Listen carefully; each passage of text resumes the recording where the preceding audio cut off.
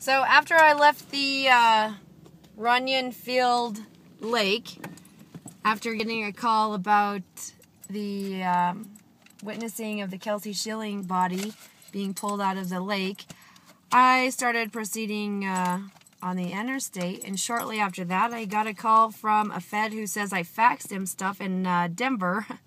Mind you, I never faxed this guy not one piece of paper. I have a list of all my faxes to prove it, and this guy says I was faxing him, which shows that these claims for seeing Kelsey Schilling in the Runyon Field are accurate, as this FBI agent from the Bureau is trying to cover up Pueblo's crimes.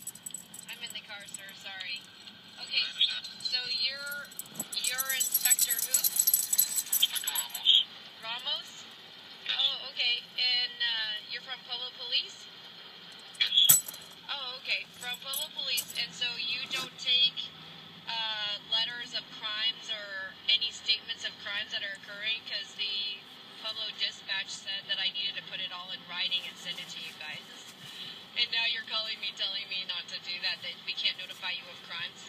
Are you aware of that? That is a civil right, that we have the right to fax and notify law enforcement of crimes that are occurring, sir?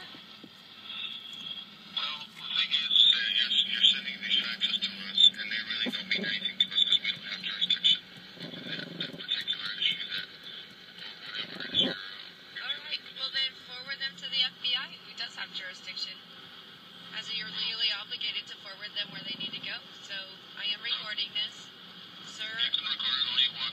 Great, thank you. We're not obligated to do that for you. Oh, you're not obligated to go to a higher authority or to the jurisdiction that you think it goes to. No, because it doesn't.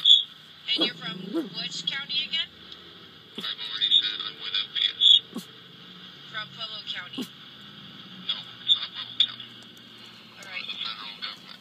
Oh, okay. And you're Ramos? I've already said that twice now. Oh, perfect. So then you're tampering the Kelsey Schilling case, and you're tampering my case. Thank you so much for calling today, sir. I really needed that, so we had more jurisdiction to sue you. You're actually invading our office space. I'm not invading your space whatsoever. You're violating, you're obstructing justice, sir. Thanks for calling. Oh, they just hung up now. So 1 minute he says that he's Pueblo Police with them, and then the next minute he's inspector from the Federal Bureau.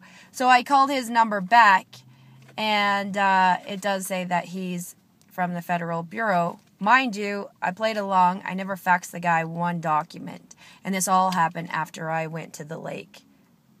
No feds ever threatened me. I've faxed a bunch of crime stuff to large federal bureaus all over the United States of America, all over the world, and not one person has called and threatened me and told me I was obstructing their office, or to not write, or to not make a report. None of them.